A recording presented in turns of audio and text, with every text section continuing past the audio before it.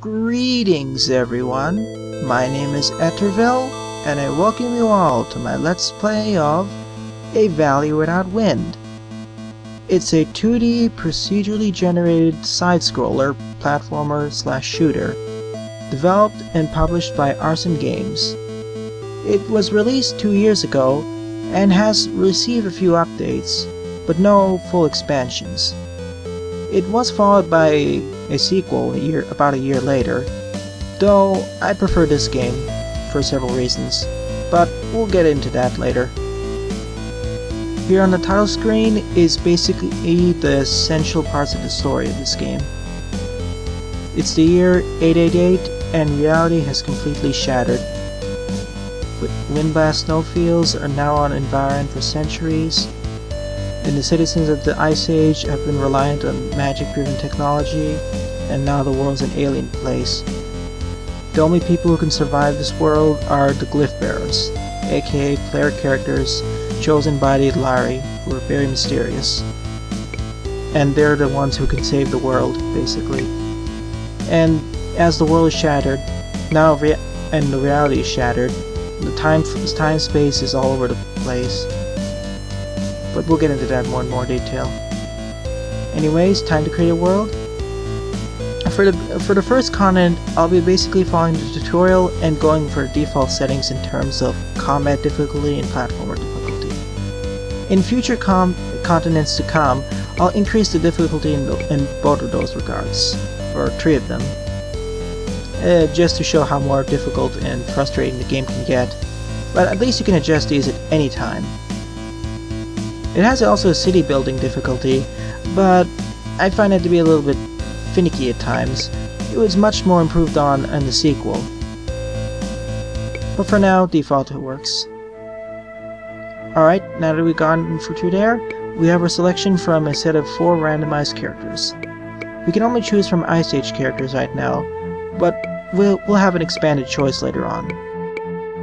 I keep randomizing the characters so I can find a person who has relatively good health and mana, as well as attack.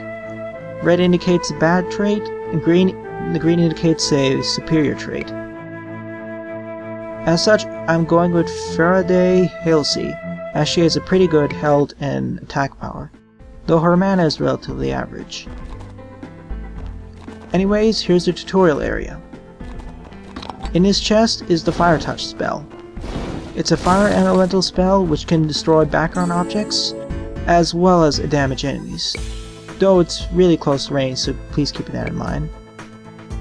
In the beginning areas are these gravestones, which basically explain certain aspects of the game to new players. In fact, as a funny note, Arcen Games actually placed these tombstones here, as the playtesters and beta testers had some issues with some of the game mechanics, so they got stuck or died. So pretty funny play over here. Over here is basically explaining that to destroy the crates to the right, you must use the Fire Touch spell gem, or any spell gem that can destroy background objects. As you may have noticed, when I destroyed those trees in the background, that cherry tree dropped a cherry. And over here is basically some minerals. You can destroy these trees and minerals to get crafting equipment, or crafting items, which can be stockpiled up, and these are used for collecting gems, creating enchants, as well as creating new spell gems, Fire Touch being one spell gem out of many. Now players would usually progress to the right, but if you use the wooden platforms which you just collected, you can travel up here and get another item. Over here we get an enchant. This enchant is the Featherweight enchant. It can be equipped on the leg and prevents falling damage immunity, as well as increases our mana by 20. The main beauty of this enchant is that it basically makes you immune from falling from high heights. Now the wooden platforms, they basically can be placed anywhere on screen, though it's best to be placed on top of background objects, as they'll stick to any part of the background. If it's not part of a background, then it'll fall to the ground. Though if it's placed over the acid water, it'll float up. So that's pretty nice. And over here we're entering our first building, the Ice Age apartment. Over here the tutorial is basically saying there are three different ones you should pay attention to. The cyan room types are basically the basic rooms. The grayed out ones, like this one, are destroyed rooms, which have nothing of use in them other than for switching enchants, or switching spell gems and other things. And the gold rooms, gold or yellow ones, are the ones where you can find the stockpiles of items. Basically, whenever you traverse to buildings, you always want to try going for those yellow places, as just going through all the other rooms is just a waste of time in the long run. Really, it's just managing your time in the building so you can reach the gold stockpile rooms as quickly as possible, as those will have the bulk of your crafting items. Now, the other rooms do have crafting items as well, but they're in much lower quantity and less valuable. And also, please keep in mind that you can enter some of the rooms sideways, as well as there being alternate rooms to enter. Like here, for example. Whenever a room in the image in the bottom right actually shows a white bar in between it, that means that it has a side entrance to somewhere else. Like here. That usually means there's a vent somewhere which you can take from one room to another. Like in this case, we can go to the hallway and go to the stash room. And sadly, Zeb, shown in the Greb's tomb, wasn't able to get out. Right now I'm just showing all the rooms, just for posterity, as in the tutorial region, these buildings are basically constant. And what I just picked up there was the Storm Dash. The Storm Dash, basically, once you double tap in a certain direction, you'll basically run there at a rapid speed, as long as you hold the button down, though it drains your mana at a certain rate. The interesting thing though, it doesn't really scale in terms of mana costs. So, what advantage is there, once you get the higher level continents and higher, stronger levels, you basically become immortal. You can use it more indefinitely. I also collected a ball lightning spell, which is mandatory for passing this monster. Here, if you pause, you can see the monster's weaknesses. In this case, the red slime is completely immune to fire, which means my fire touch spell gem would be completely useless. So you need to use a different elemental spell. In this case, the ball lightning, which is an air elemental. Also, the suggestions here state that you should always try sniping these enemies. These enemies are basically ice espers, so they're more weak to fire type attacks.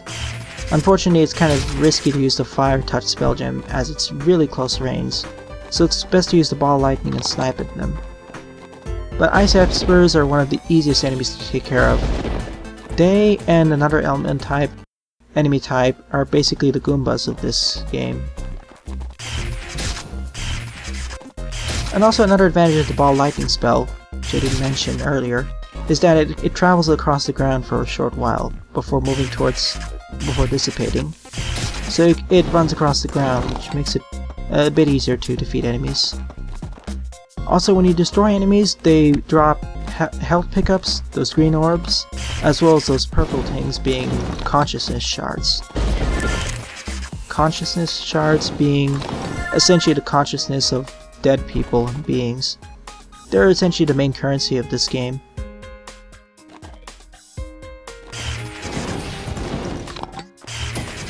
And here's the next Goomba of this game, the Skelelots. You will be seeing a lot of variations of them throughout the game, but the two we saw there were the Skelebot soldiers and the Skelebot snipers.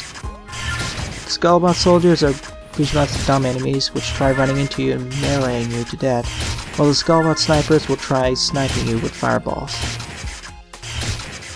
They tend to be weak against air as well as water, I believe. Though you can double check that by just pausing and mousing over.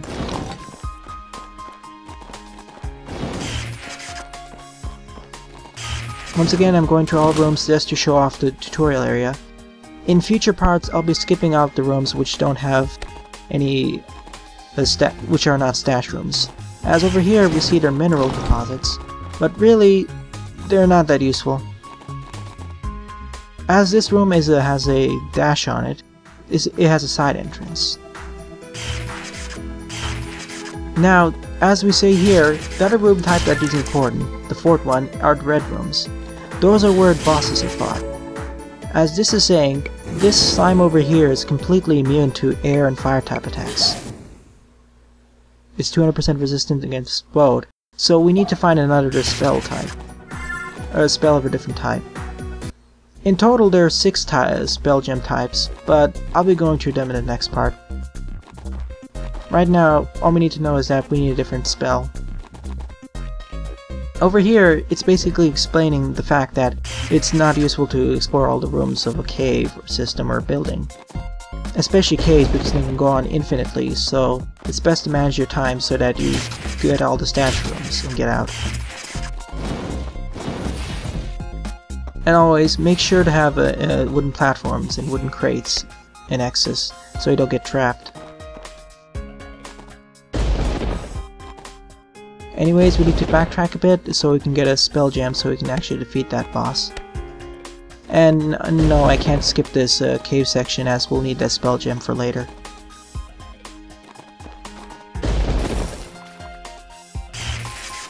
Also, all water in this game is acidic, so please try avoiding falling into it unless you get the acid gills enchant, which is necessary for certain segments of the game.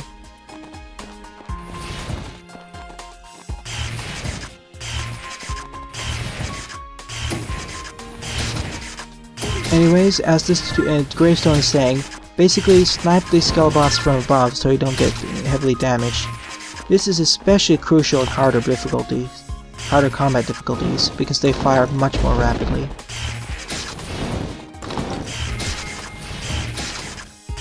Also, you may notice that whenever I destroy any of these Skellybots, they have an X needed until next unlock. What that means is that if you kill a certain enemy type enough times, they'll unlock more difficult enemy types. And of course they'll unlock new spell gems, areas, new people to recruit, etc. So it unlocks more features but also makes the game more difficult. So keep that in mind. And over here we get the Ice Cross spell, which is an ice elemental. This will allow us to get through that slime earlier. It basically fires a cross of ice out of your character. It cannot be aimed in any way as it's just entirely based off of the player's positioning. And of course what it also says is that it can also destroy background objects. As shown here, it destroyed the slime. The Fire Touch spell gem and the Ice Cross can both destroy background objects, but the Ball Lightning cannot. It can only destroy objects in the foreground. This will be a common theme with other spells.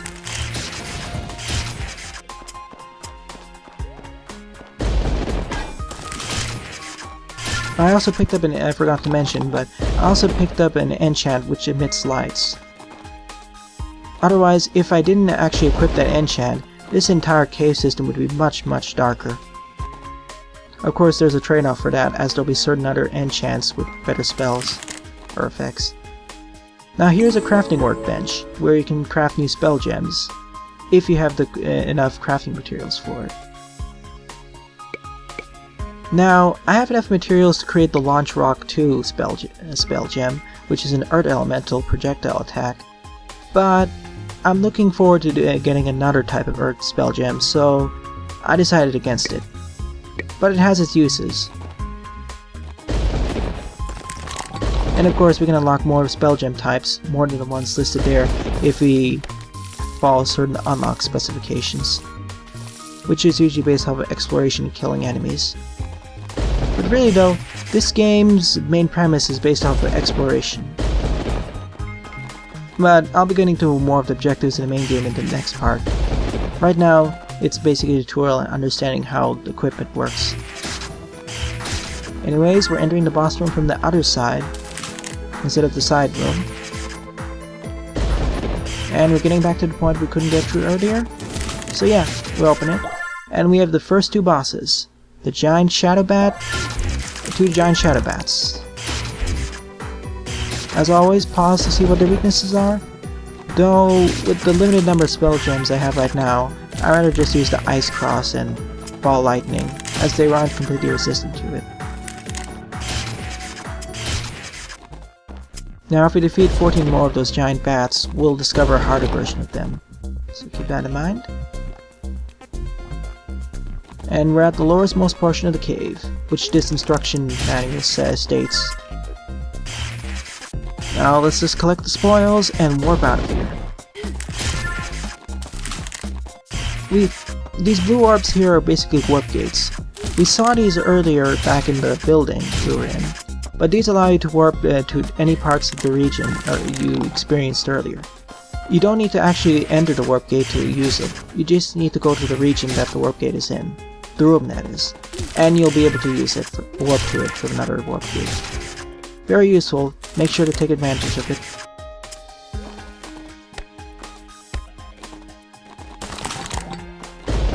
In the early game, several of these materials will be very useful, but in later, it's best to use your crafting notebook or tracker so you don't get excess materials which are useless. As there are a lot of spell gems, but not everyone is preferable for all situations. Plus, personal preferences in mind. Also, mana regenerates at a certain rate, but only certain characters have faster mana regen rates or mana capacities. So, you have a high chance of running out if you overuse spells, especially those with high mana costs. Anyways, we'll warp back to the surface. Up over there in the purple crystal is a neutral Illari.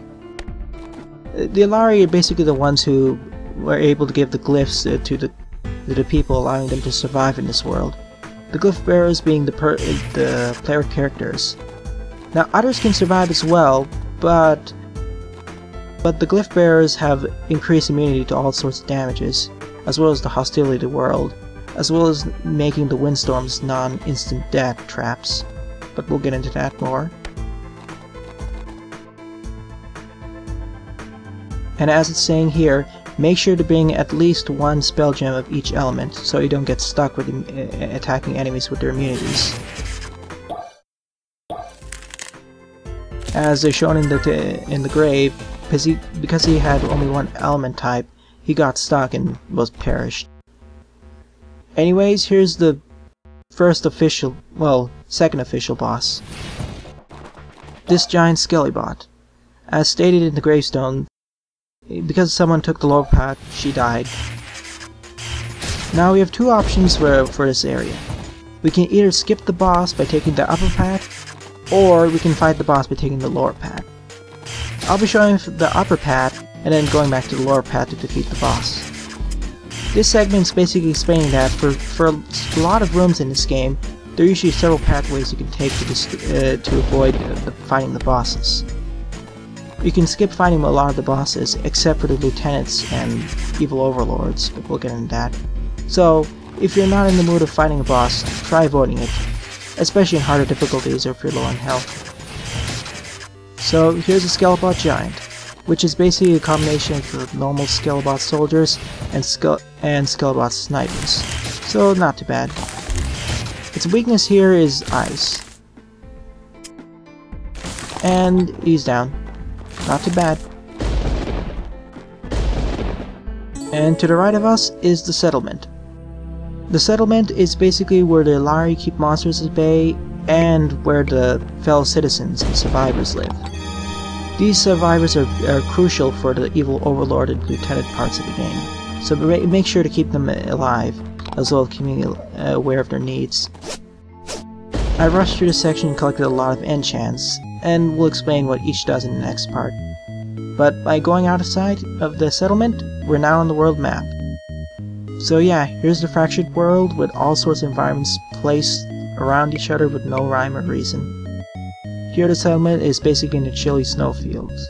So yeah, we have four lieutenants and an evil overlord to fight to free this continent of their evil rule and make this continent a better place. But yeah, here's the entire continent with all the lieutenants and overlords. Thankfully they're actually on the continent itself. but we have a ways to go before actually freeing them, especially with our starting equipment.